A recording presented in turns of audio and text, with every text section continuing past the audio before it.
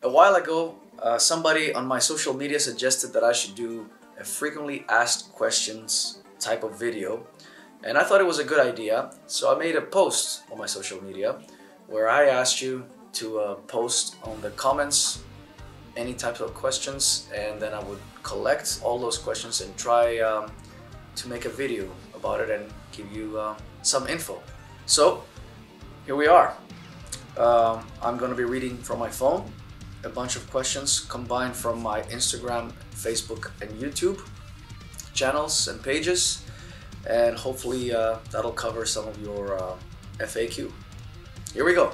Firing Official fan page is asking, if you could close your eyes and imagine yourself after 5 or 10 years, do you believe that you will have a family with children included? Thanks. Well, I'm already married. I've been married for about 8 years. No kids yet, but hopefully soon on the way. My name is Baja is asking, notice that you're actually left-handed, but you play right-handed guitar. How does that work for you?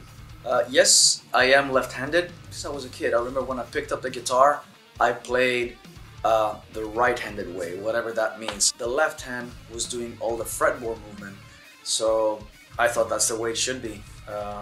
Maybe I'm what you call ambidextrous. I'm not quite sure. And the second question, America surely offer more opportunities to progress in your career. Why do you still live in Greece? Thanks. That's a very good question, my friend. I have spent a lot of time in America in the past, and I still try to do one tour every year, and I go there on business trips all the time.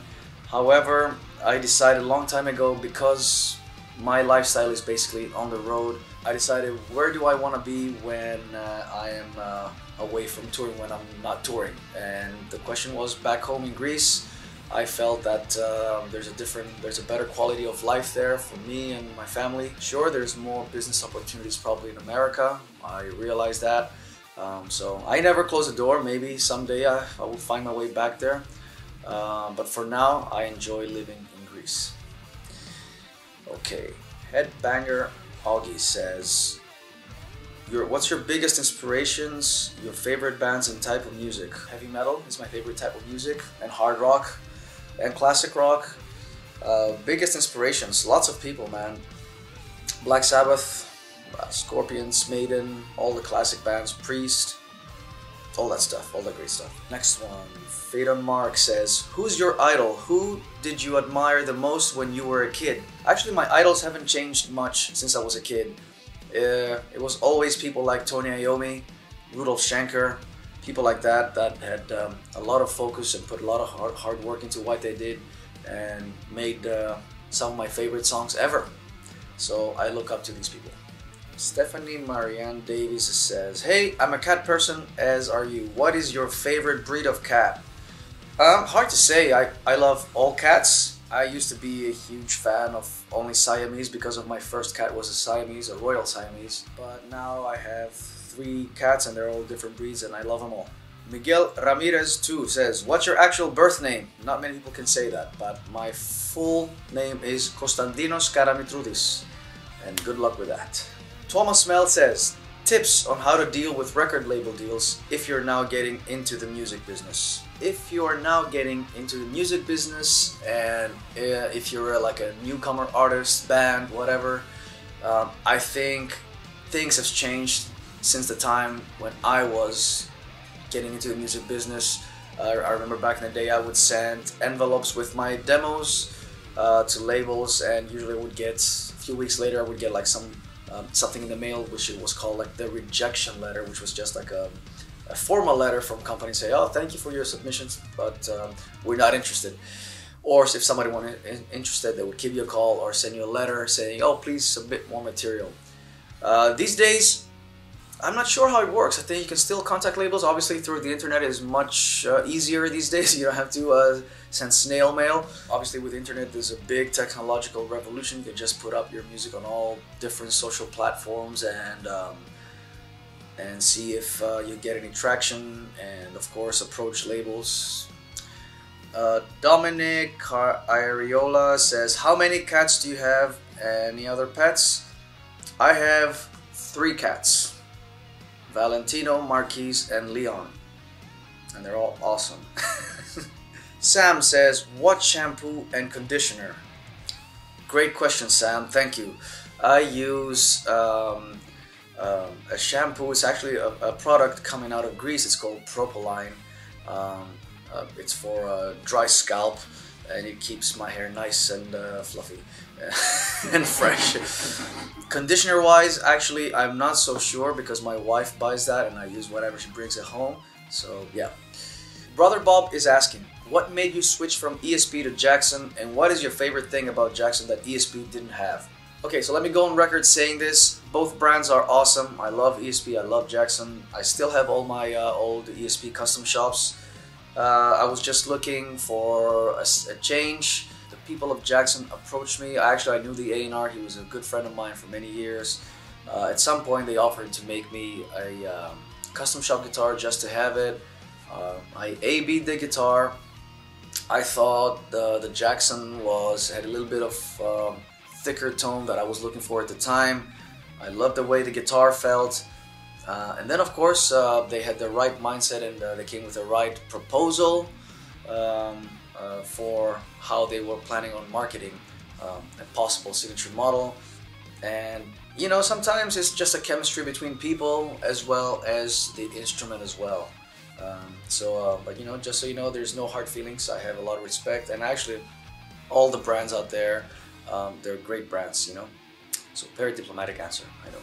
Vale42 Ioan says, how can you handle being on tour all the time? Don't you get tired? Of course, traveling all the time with a suitcase in hand and checking into a different hotel every day, it can become tiring sometimes, but I actually love traveling. I love this type of lifestyle. Of course, I love being at home,